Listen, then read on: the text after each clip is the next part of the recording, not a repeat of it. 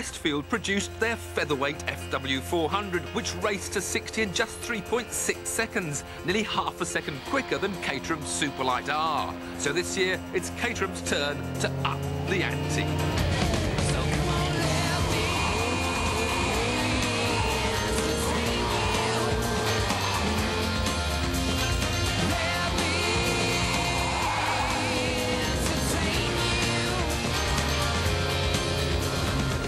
The Superlight R500 still isn't as light as the carbon fibre Westfield, but what Caterham have done is to squeeze an extra 40 horsepower out of the Rover power plant to give the 500 a power-to-weight ratio of 500 bhp per tonne, which means it can launch itself from 0 to 60 in just 3.4 seconds. And the lightweight doesn't mean good acceleration.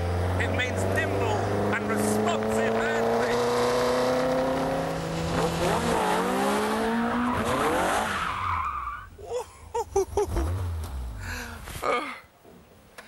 Now, to put all this power-to-weight ratio into some sort of perspective, just imagine that at 460 kilos, this little Caterham is just half the weight of a Ford Fiesta, equivalent to about 5 well-built rugby players.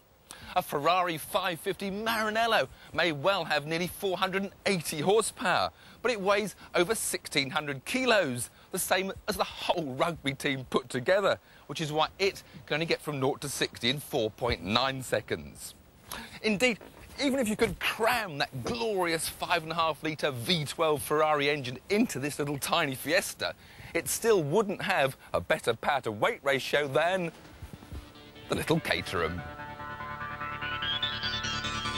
From the outside, it looks little different to any other 7, continuing the windscreen-free Superlight tradition, but adding lighter magnesium alloy rims, body-hugging racing seats, and a carbon fibre dashboard with a rev counter red-lined at 9,200 RPM. The 7 has come a long way since its birth 40 years ago.